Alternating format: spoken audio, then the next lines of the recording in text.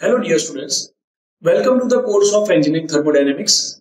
Myself Mihir Mistry, Assistant Professor from Mechanical Department of LJ Institute of Engineering and Technology. Today we are going to continue our session on first law of thermodynamics, and in particular we are going to discuss about filling and emptying process.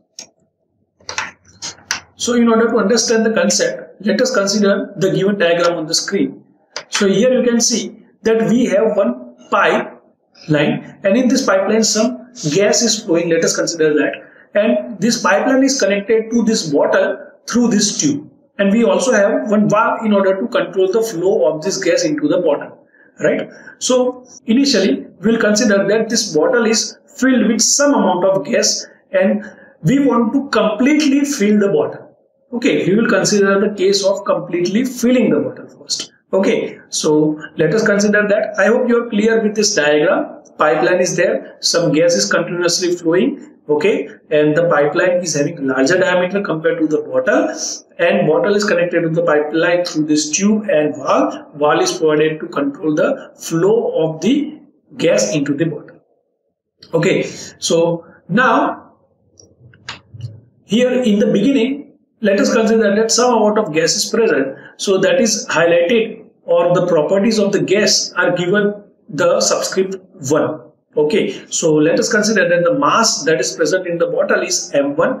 Okay, and the properties, different properties for this gas which is present in the bottle is p1, t1, v1, u1 and h1.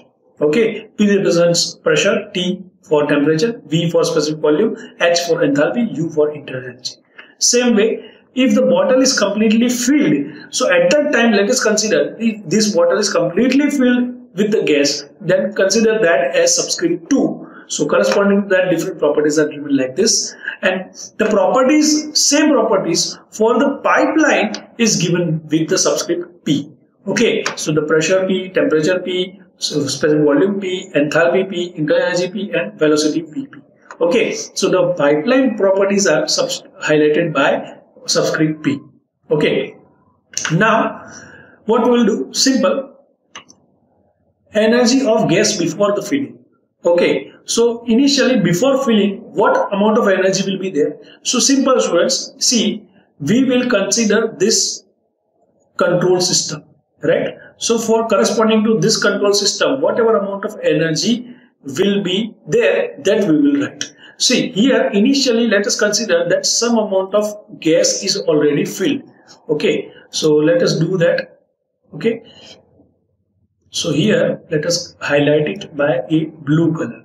So initially let us say this much gas is already present. Okay, this much gas is already present, and the mass of this gas is how much? m1, and corresponding property values are what? Subscript 1. Okay, so now if this much gas is present, then what we can write? Simple, corresponding to this gas, the mass is what? m1, right? And energy of that gas will be how much? U1, right? And since you know that gas is only present by some amount and the bottle valve is closed initially, so there will not be any significant kinetic and potential energy terms. So we know that energy E is having 3 terms, that is internal energy, kinetic energy and potential energy. So internal energy and kinetic energy terms will be absent right now, so only m1 u1 will be there. Plus some gas is present over here that is about to enter in the bottle. See, some gas is present over here in the pipeline that is about to enter in the bottle, right? Amount of gas is ready to enter in the bottle. Okay, students, I hope you can appreciate this. This whole highlighted blue color gas is ready to enter, but the valve is closed right now. So if this much gas, when the valve is completely open, and if this much gas is entered into the bottle, then the bottle will be completely filled.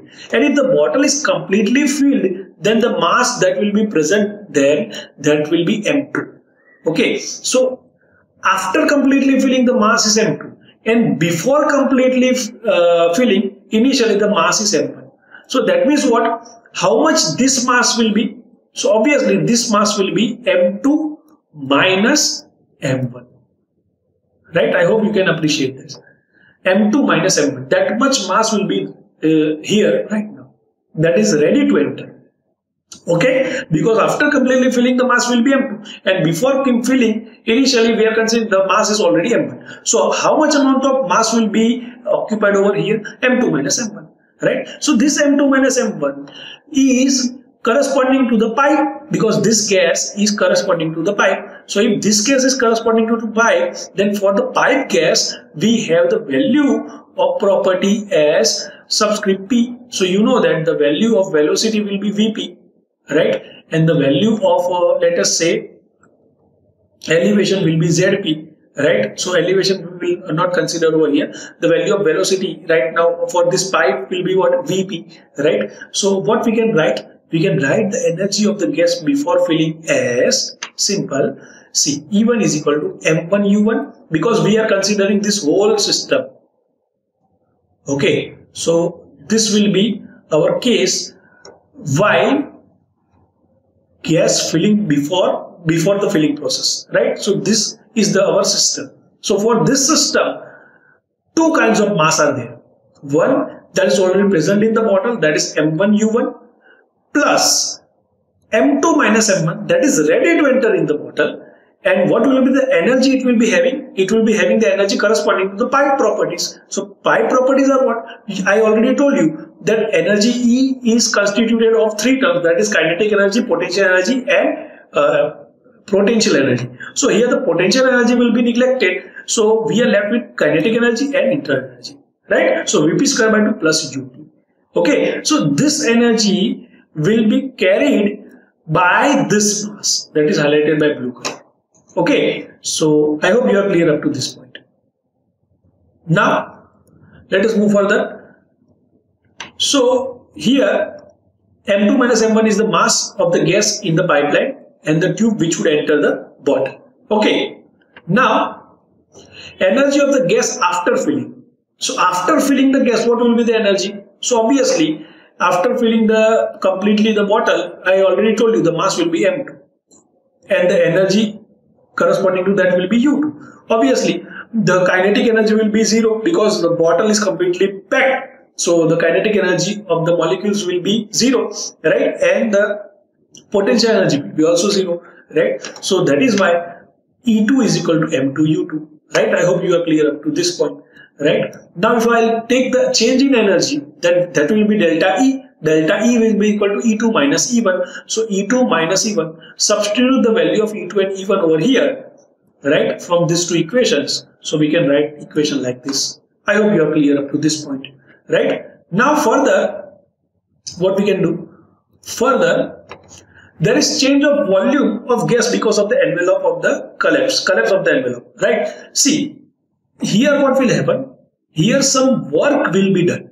Sir, how the work will be done? The meaning of this sentence is what? The sentence that is written over here. Now there is a change of volume of gas because of the collapse of the volume envelope. See, the meaning of this sentence is that there is some work done over here because of the collapse of the gas or collapse of the volume of the gas. See, what will happen? See, initially this much amount of balloon is there. Just for your understanding, let us consider that this much amount of balloon is there filled of gas, and when I will open the valve, then whatever gas is present in this balloon, that will be transferred in the bottle.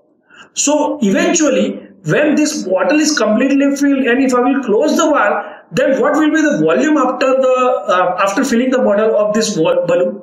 So obviously you will say, sir, whatever gas was present in the balloon itself, those whole gas is filled into the bottle. So this balloon will reach or gain the value of volume as 0, right? So that means what? This balloon is collapsing, or this envelope is collapsing after completely filling the bottle. Okay, so meaning of this sentence is that. So that means here the volume is changing. Initially you will have some value of the volume.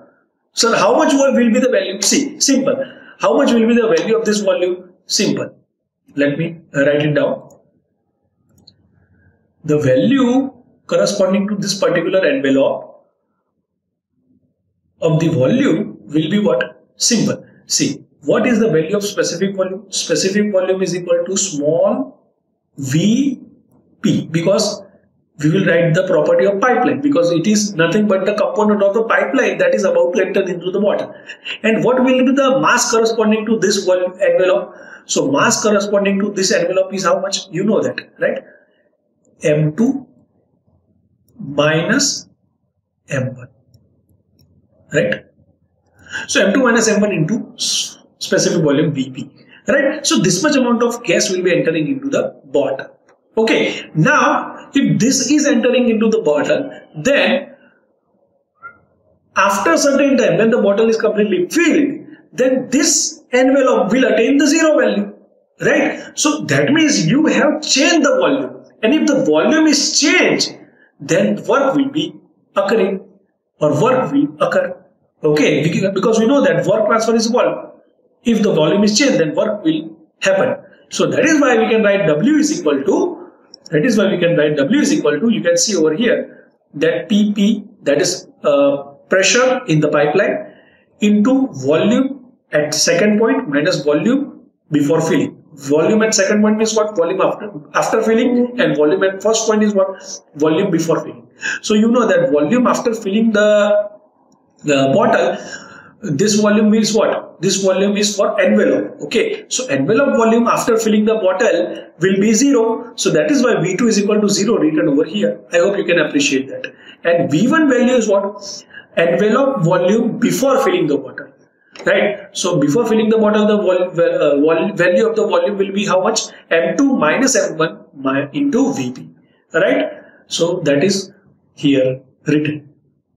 Now, since here it is 0, so we will write down as minus M2 minus M1 PP into Vp. That much amount of work is done. And since here it is a negative sign, so what we can interpret? We can interpret that the work is imparted on the system, right? So here you can see this much amount of work is imparted into the water. Okay, so now we have W, we have delta E.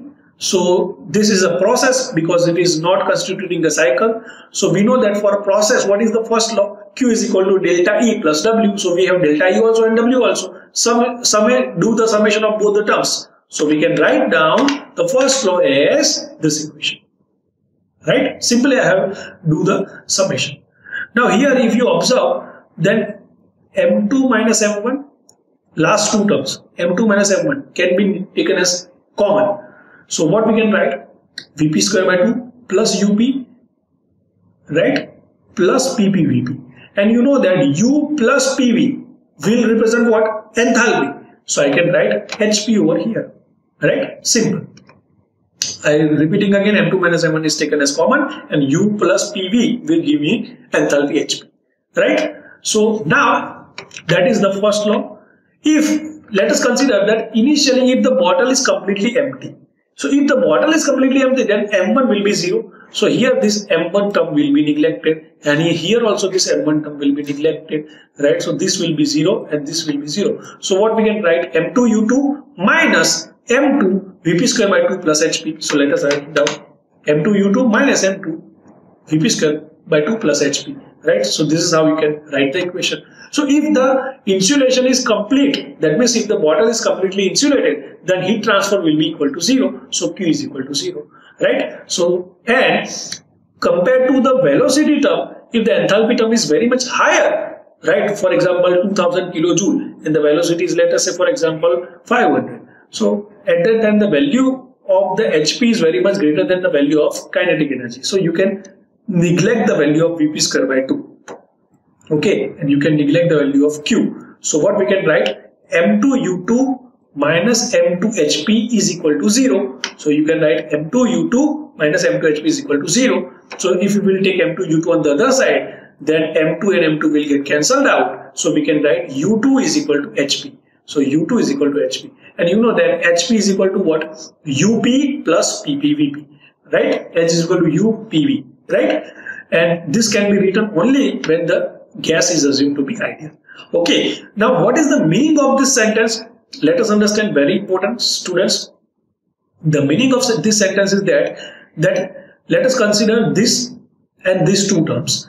If in these two terms, if we will take this UP term on the left hand side of the equal to sign, then what will happen? It will become as, the equation will become as U2 minus UP, right, is equal to PP into VP, right? I can write like this. So that means what? PP into VP is what? Flow work. So flow work is used to change the internal energy of the gas of the pipeline to the U2 point. See, what is the meaning of U2 minus UP?